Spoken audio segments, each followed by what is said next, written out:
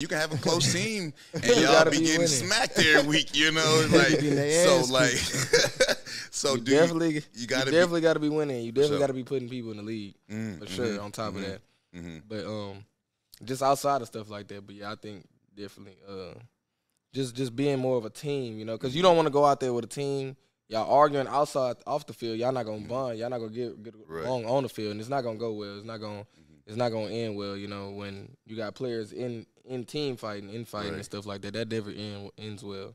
I'm gonna say this because when I was playing in St. Louis, we had the closest team I thought we ever had. You know, but we wasn't winning no games.